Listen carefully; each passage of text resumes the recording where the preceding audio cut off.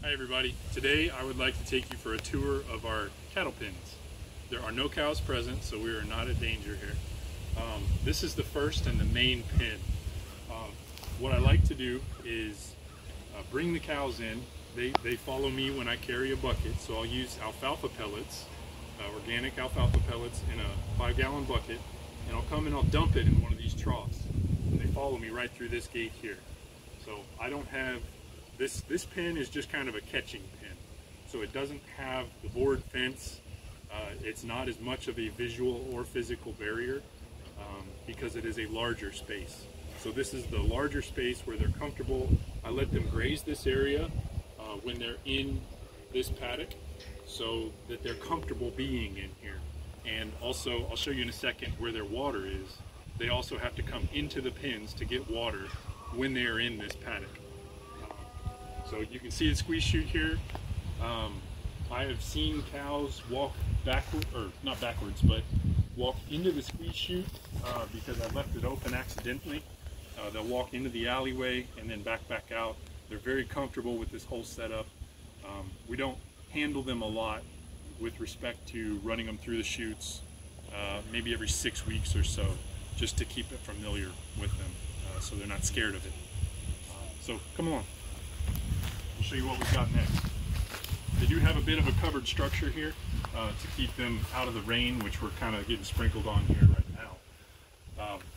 Watch my other video about the WW squeeze chute, which I'll be posting shortly. So this panel here has a gate in it, and this is one of my sorting panels. So again, this closes off this paddock, or this little corral pen from the other two. So I have a series of 3 pens. So let's go look at them.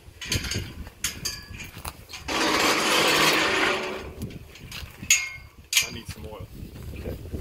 So this is the first of 2 sorting pens. You see I have water in this pen, and we've gotten into the board fence section. Let's see. So again, they're able to come in here. You can see the alleyway behind me here, or off to the side.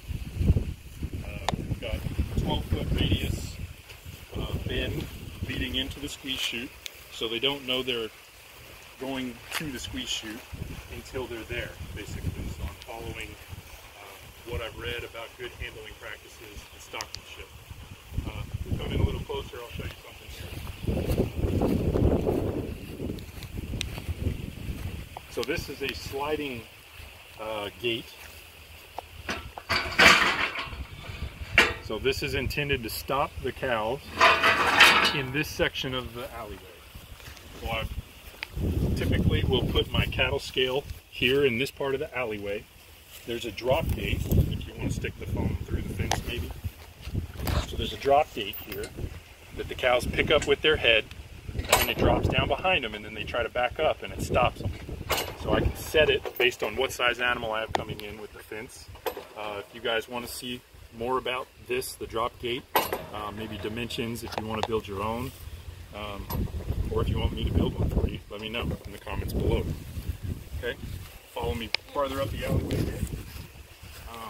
My gates, I like to put the catches, the catch style latches, so I can swing them closed fast. So if you want to swing around this way, you playing with the zoom? If you want to swing around this way, so basically there's a pin that comes along here that's mounted on the gate, and when it swings closed, it shuts behind it, and it gets trapped. So your gate won't open, but it will open either direction. So it's easy to open, easy to close, but the cows don't know how it works. So that's ideal. Okay, so this is our final sorting pen. You come on through the gate. Final sorting pen. Again, I'm thankful we have a tree here. As old and decrepit as it looks, it is a tree. It is shade for them. So again, animals get hot when you're working them sometimes. It depends on the animal, the breed, the species, and how hard you're pushing them. So they have access to water from this pen.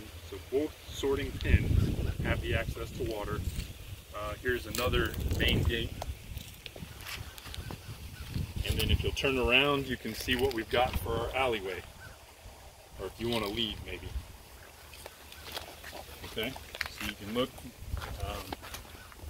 maybe turn back this way.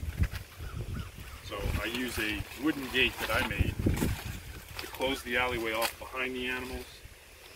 I can be in this box or outside the box as necessary, but I have a pin closure. It's not a real good latch, but so far no animals have challenged this gate. It's very visually blocking, so they don't tend to challenge it. I've also added extra posts in this section to prevent the animals from breaking out and trying to get away. So it necks down right where you are, so if you want to back this direction, here is what we would call a sorting gate. So you've got two options. You can look this way, and that's where I would park the trailer. It narrows down, but it opens back up, and that gives them hope that they're getting away. So they'll make the corner here, and then immediately there is where I park the cattle trailer.